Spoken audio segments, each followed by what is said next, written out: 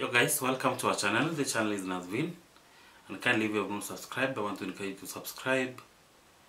If you are experiencing difficulty with erections, it can be frustrating, but it's important to approach the situation with care, and there are several potential causes ranging from temporary issues like stress or fatigue, or more important factors like physical and also mental health conditions. If your pain doesn't stand, do this.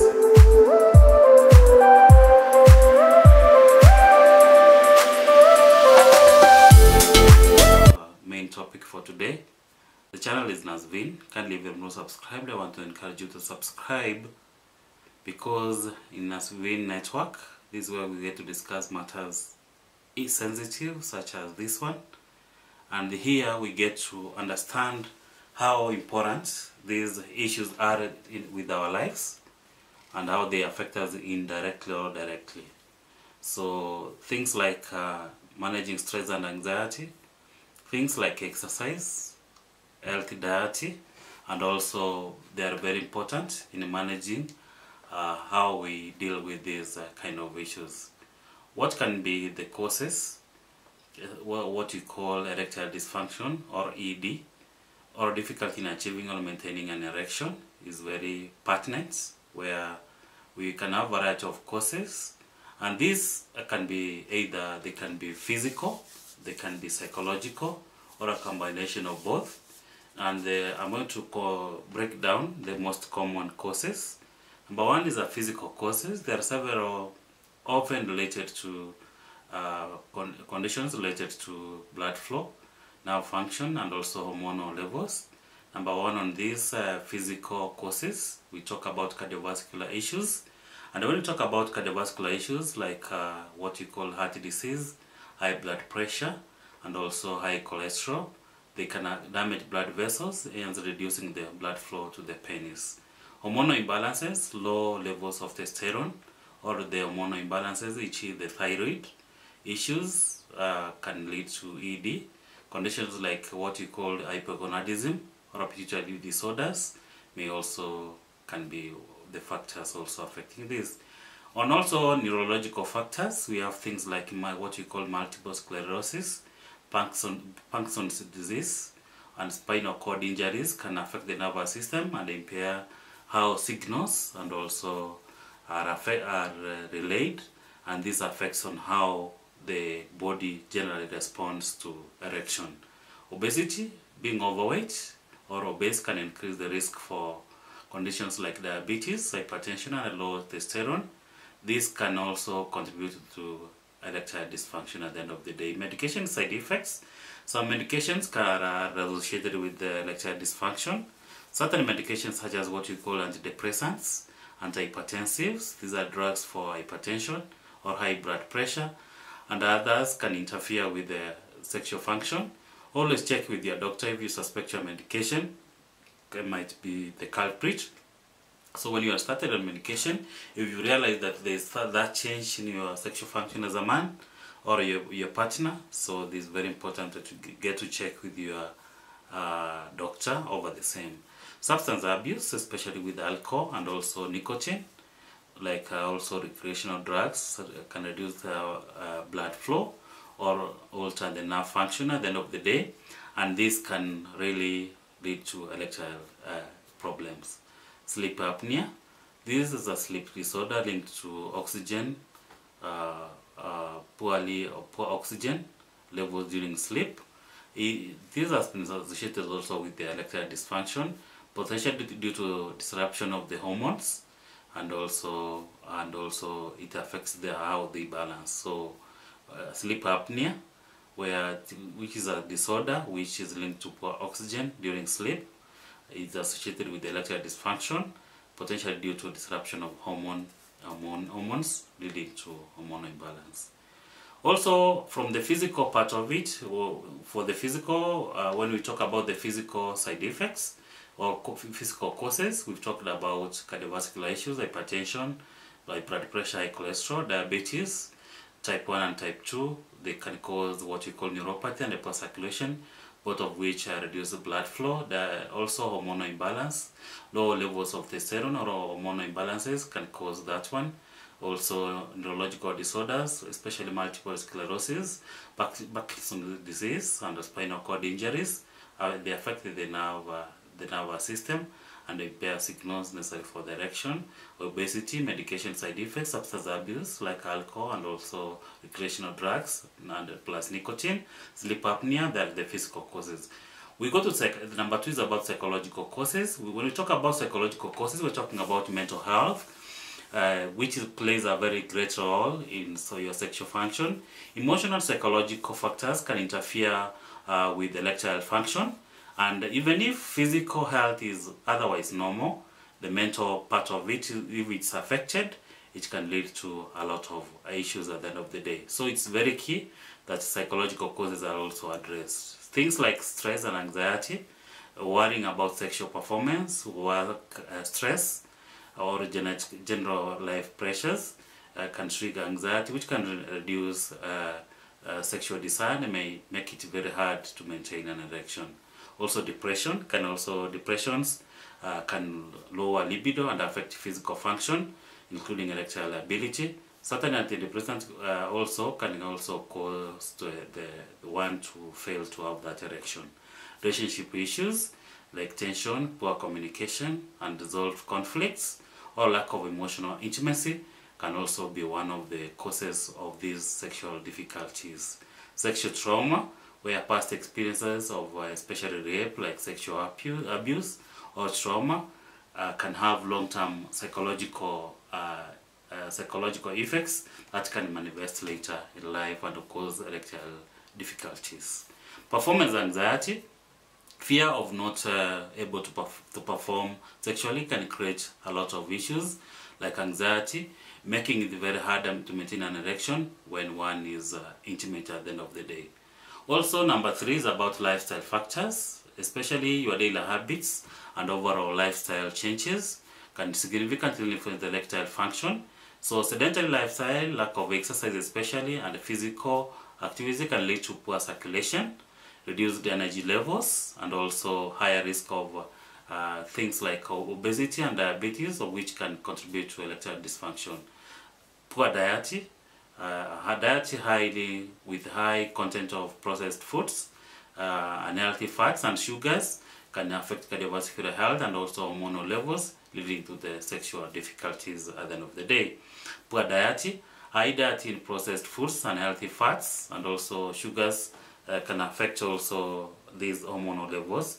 Excessive alcohol consumption, while moderate alcohol use may not be that problematic, excessive use of drinking of alcohol can impair nervous system function and also interfere with arousal and also erection at the end of the day. Smoking, nicotine restricts blood flow and can damage blood vessels over time, making it more difficult for the penis to erect at the end of the day. Number 4, one of the considerations which you give is the age-related changes. As men age, changes occur in the body, especially the hormonal levels change. Circulation and nervous function can naturally contribute to erectile difficulties. So as we age, our body changes, of course, especially from hormonal to circulation and also the nerve function. So while it is more common in older men, it is not an inevitable part of aging, and many older men continue to have healthy sexual function with the right lifestyle and also care. So it's very important as you age. You also get to monitor your health very much, like you go for checkups, you get in the right treatments and also get the right diagnosis because of those changes in our bodies. Testosterone levels typically decline with age. Testosterone is a sexual hormone, so when they go low of this hormone, can contribute to reduced libido and also difficulty in getting or maintaining an erection at the end of the day. Also, we have things like chronic kidney disease, liver disease, what we call COPD, chronic obstructive pulmonary disease, prostate problems, or surgery. Especially surgery to treat prostate cancer or enlarged prostate can affect the erectile function due to the damage of the nerves or blood vessels at that particular time if not well done. Medically induced erectile dysfunction, sometimes ED or erectile dysfunction or lack of erection can be due to medical treatment or procedures, including prostate surgery. Surgery of the prostate cancer or enlarged prostate can damage sometimes the nerves and also can harm erectile function, can harm the erectile function of the man. So it's very key that this was also considered chemotherapy. Some drugs which are used in chemotherapy can reduce the testosterone levels and affect the sexual function of that particular person at the end of the day. Psychological factors also, certain environmental or social factors can increase the likelihood of experiencing the erectile dysfunction. This can include the cultural expectation and pressure at the end of the day. Society often have unrealistic expectations for male sexual performance, which can lead to the feelings of inadequacy or stress that can affect the sexual function at the end of the day. So if you experience persistent difficulties in achieving that erection, it is important to consult with the healthcare provider to determine underlying cause. Treatment may be a combination of changes, therapy, and also medication or other interventions, especially the lifestyle changes for your specific situation. Erectile dysfunction is often treatable, and with the right approach, men may regain their sexual health and also confidence. So clap for yourself. This is reversible if well approached at the end of the day. So if you are experiencing this kind of problems, the management part of it, especially the lifestyle changes, making health choices in your daily life, men, can significantly improve your erectile function and overall well-being, especially exercise regularly. Physical activity improves the blood flow, increases energy, and also reduces the stress at the end of the day and boosts the overall health. Cardiovascular exercise like walking, running, cycling can enhance circulation and improve the erectile function. Strength training and pelvic floor exercises like Kegel exercise can really help. Maintain a healthy weight. Being overweight or obese increases the risk of diabetes, hypertension, and low testosterone, of which can contribute to erectile dysfunction or the ED. A balanced diet is really advocated for, and also regular exercise, which can help manage the weight and improve the sexual health. Eating a healthy diet is very key. A healthy diet, e.g. what you call Mediterranean diet. Kindly, if you've not heard about Mediterranean diet, I did a video about that. You can watch our previous video about the Mediterranean diet, which includes, in simple words, fruits, vegetables, whole grains, lean proteins, and also healthy fats support the blood circulation and hormonal balance. Foods like leafy greens, tomatoes, berries, and fish, especially which fish is rich in omega-3s, which are very good for vascular health. They improve the health of our circulatory system, the omega-3, so that's very key. Quit smoking if you are a smoker. Smoking because it damages the blood vessels and reduces blood flow to the penis. Quitting smoking is one of the most effective ways to improve erectile function at the end of the day, guys. So limit alcohol consumption also. While moderate alcohol may not have a significant impact, excessive drinking can impair function and blood flow and make it difficult to achieve that erection at the end of the day. Good and enough sleep. Also get enough sleep, guys. 7 to 9 hours of quality sleep per night. Poor sleep is linked to reduced testosterone levels and increased stress, both of which can contribute to the erectile dysfunction. Psychological and emotional support is very key. If you have psychological factors like stress, anxiety, depression, or relationship issues, it's very key that you get to know that they contribute to your erectile dysfunction. So addressing this therapy can be very key. Addressing this is very key through cognitive behavioral therapy, what you call CBT, which help address the negative thoughts and anxiety around sexual performance. So it's especially used for managing anxiety, performance, stress, or relationship issues. Couples therapy, if your relationship dynamics are contributing to erectile dysfunction, communication issues, and also emotional intimacy, couples in counseling with therapists can solve the conflicts and also the sexual relationships. Stress management techniques, practices like mindfulness, yoga, meditation, deep breathing exercises can overall improve the well-being, which help the erectile dysfunction. Sex therapy. Sex therapists specialize and address sexual dysfunctions and can work with you or the couples to improve their sexual performance and satisfaction, address the psychological barriers related to arousal and also erection at the end of the day. Medical treatments is also another approach which is used. Well, lifestyle changes or psychological approaches alone aren't enough. There are several medical treatments available. Number one is oral medication. The most common and widely used medication for erectile dysfunctions are phosphodiesterase type 5 inhibitors, what you call PDE5 inhibitors. This medication help increase blood flow to the penis and also make it easier to achieve and maintain an erection at the end of the day. And some of the common options include sildenafil or Viagra, sildenafil, what you call Cialis, Vardenafil, what you call Vetra, Avanavil, what we call Stendra. So these drugs are taken about 30 to 60 minutes before sexual activity, and it can last from a few hours to up to 36 hours. Especially the Cialis takes up to 36 hours depending on the drug. Hormonal therapy is also another one, where if ED is caused by low testosterone, hormone replacement therapy, what you call HRT, may be prescribed. This involves testosterone injections, patches or gels.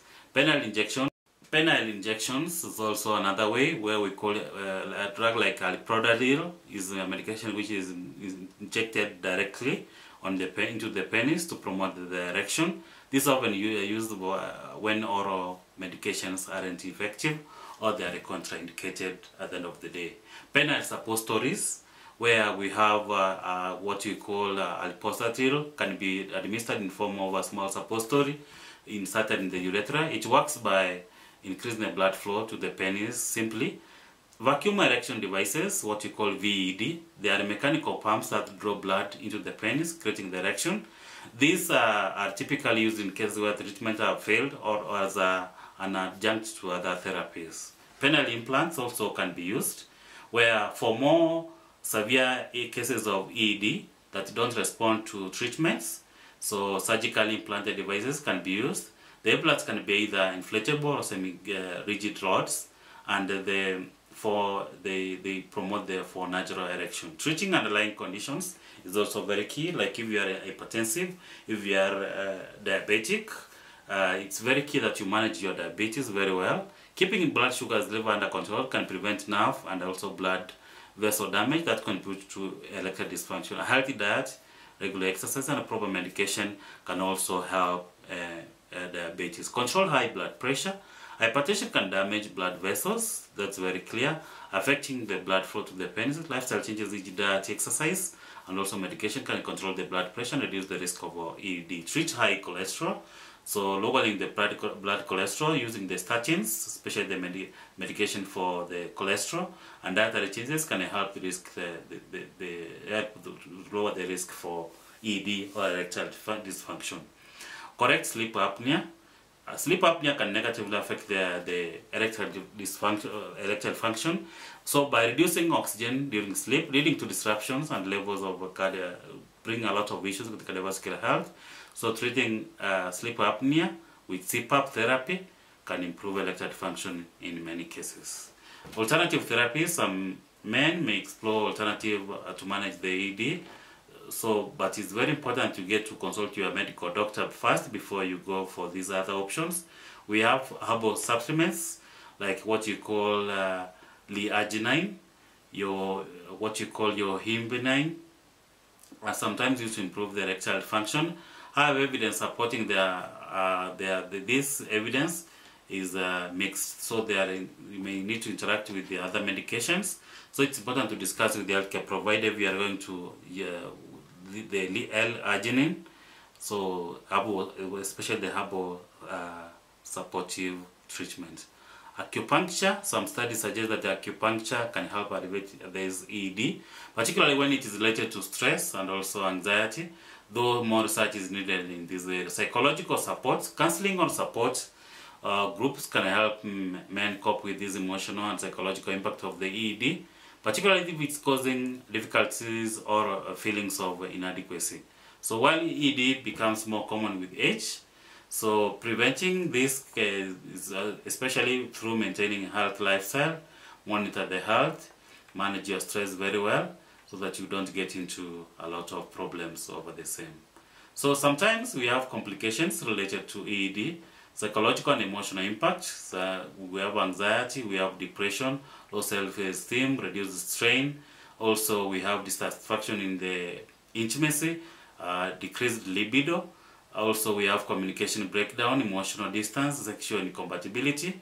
And also, we have something like physical complications, which are related to, especially to cardiovascular disease. So especially where we have poor circulation. Diabetes and damage, and also nerve damage can also be one of the complications of the ED. Low testosterone.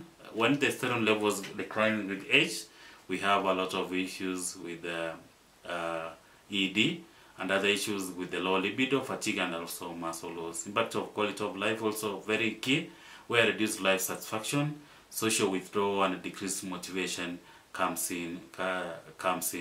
So side effects of medications can really be monitored, because things like sildenafil can cause what you call rhiapism.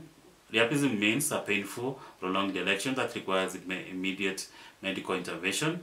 Invasive treatments like penile implants also carry risk for infections, scarring, and also device malfunction. Psychological effects of treatments. Sometimes men may feel anxious about using certain treatments, and also they are worried about the sexual performance or fear being charged by their partners. Psychological support is often needed alongside the medical treatment to ensure that ED is managed in a healthy way.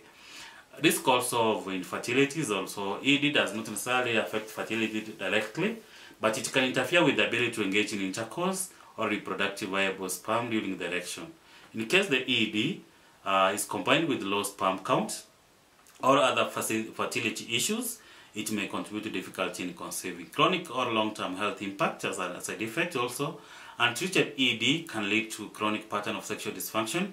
In some cases, it might signal some serious underlying condition, for instance, decreased sexual function over time.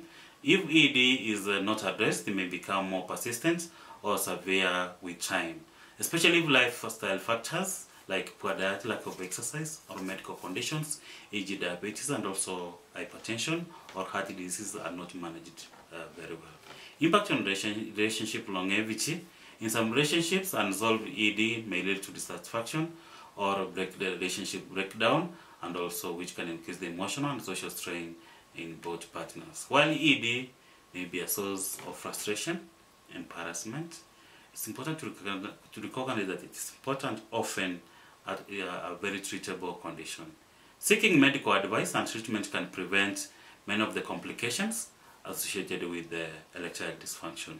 So improve relationships significantly and enhance overall quality of life through addressing those complications. If you or someone you know is struggling with ED or erectile dysfunction or lack of erection, at the end of the day, to put it very simple, it is worth reaching out to healthcare professionals. I advise that you get to reach the healthcare professional to explore the variety of treatments which I have mentioned, options which are available and which are adapted to your need, that may best suit your needs. Guys, welcome. The channel is Nazvin.